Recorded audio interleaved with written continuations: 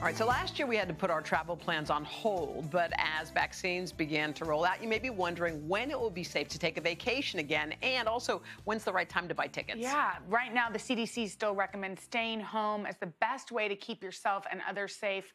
But here with what we can expect on the road is the host of Travel Genius podcast, one of our good friends, Mark Ellwood. Hi, Mark. Hey, Mark. Hello, ladies. Happy New Year. Happy New Year to you. So give us a big picture. What is travel going to look like in 2021? So I think I love that you pointed out that, of course, this is all through the lens of public health, and we have to listen to that guidance. But I think what you're seeing is the travel industry has adapted and adjusted. So you've seen airports begin to do what I call the theater of cleanliness, where you see them cleaning. They might have done that at 3 a.m. before. Now they do it at 3 p.m. so that everyone can see what they're doing and get reassured. You'll see that airports, they're not as busy as they used to be, and you're going to find some of the restaurants might be shut. I always say pack a sandwich if you're traveling. When I've been flying, I've done that.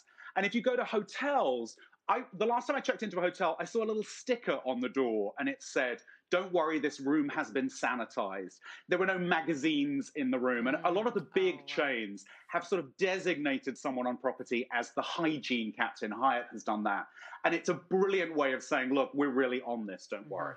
Okay, so Mark, there are plenty of people who do not feel comfortable traveling now, but maybe they think, you know, in September or October, next fall, possibly the summer, once they've been vaccinated or there's herd immunity, they will be. So should we book now? What are there good deals? What do you suggest? So, okay, I'm a planner. I'm a shameless planner. And right now, I'm just thinking about Q3, Q4, and I think everyone else should be too. The deals on flights and hotels for later in the year are still terrific. And the big change compared to before is that flexibility is baked in. Most of the airlines used to charge really bad penalties if you changed your flight. Now, on almost every fare, those have gone away. So it's much less risky to book now for Q3. Once the pent-up demand has been released, I suspect the flight prices will go up, as will the hotels. Yeah. So I would book now, travel later. All right, but how far in advance, Mark? Right. What if you don't know? You're like, is it going to be next year, or should I even book into 2022? What if you're like that? Can you do that and get a good deal? Do you know, you can actually, the way that hotels and airlines work is they really load in their schedules and prices just under a year ahead. So even if you want to plan for 2022, you've got to be a little patient. It's Q4 this year that is about as far out as you can go. And I think keep your eye. Remember, 2022 will come online pretty soon. We're not as smart as you. Yeah, what is Q4? Means fall, the fall and... Sorry, again, I'm talking in lingo, shouldn't I?